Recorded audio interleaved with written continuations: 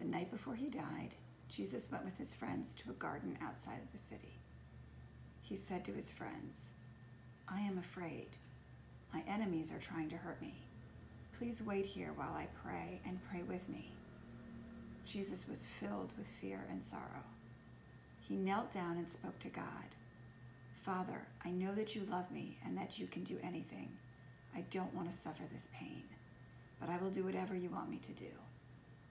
When he went back to his friends, they weren't praying. They were asleep.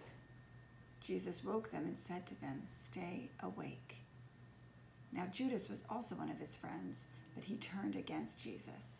He went to the leaders who wanted to kill Jesus and said to them, "I know where Jesus is. Pay me and I will take you to him." So they gave Judas 30 pieces of silver, and he led them to the garden where Jesus was. The leaders arrested Jesus in the garden and took him to Pilate, who was the leader in that area. Even though Jesus did so many wonderful things, some people hated him. They told lies about him and told Pilate that they wanted Jesus to be killed. Pilate found Jesus innocent, so he said to the crowds, "I will let the soldiers whip him, and then I will let him go." The soldiers led Jesus away. They put a purple cloak on him, just like a king would wear. Then they twisted a vine with thorns into the shape of a crown and put it on his head. They made fun of him. They knelt in front of him, pretending he was a king. They slapped him in the face and spat on him.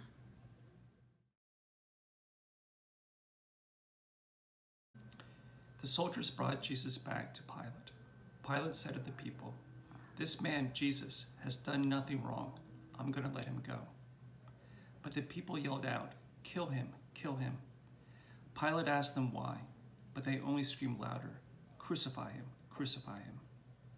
Pilate wanted to let Jesus go. He knew that Jesus was innocent, but he was afraid of the crowd. He said to them, "I find nothing wrong in Jesus. If you want him killed, take him yourself and crucify him."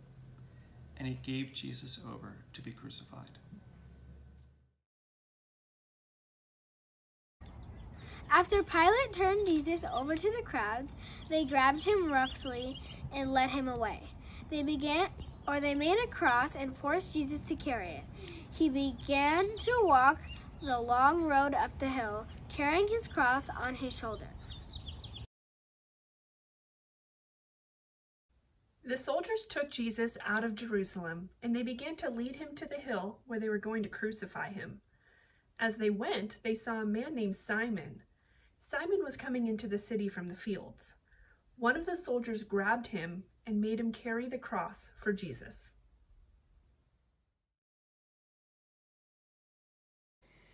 A great crowd of people followed Jesus as he walked to Golgotha. Many who were following him were women from Jerusalem. They were crying because Jesus was suffering.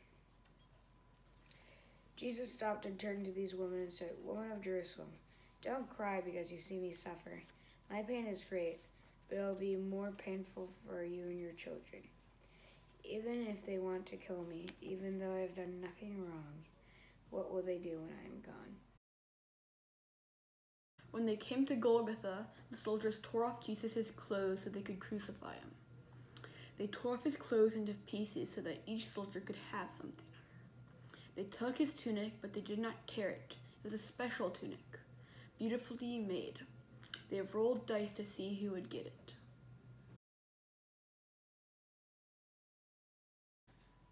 Finally, they nailed Jesus to the cross.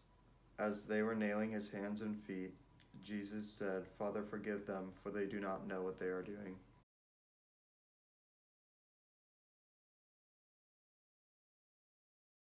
Two criminals were arrested with Jesus, one on his left and one on his right. One of the criminals insulted Jesus like everyone else.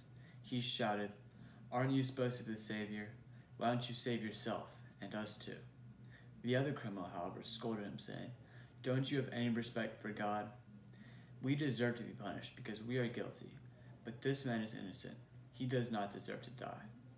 Then he looked at Jesus and said, "Jesus, remember me when you come into your kingdom."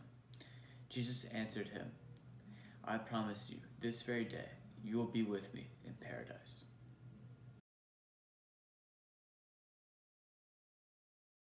While Jesus was hanging on the cross, his mother Mary and his disciple John were there. They never left Jesus. Some of the women who were his friends also stayed, looking on. At about noon, everything became very dark. It stayed dark for 3 hours. Then Jesus cried out in a loud voice, "Father, I put my life in your hands." He breathed one last time, and then he died.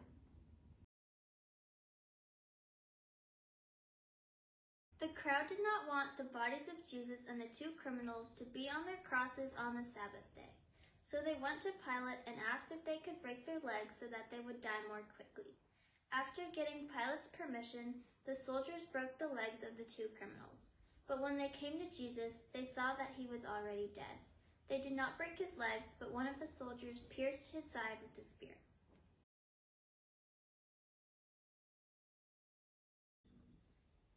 A man named Joseph asked Pilate if he could bury the body of Jesus. Joseph was a good man, one of Jesus' disciples.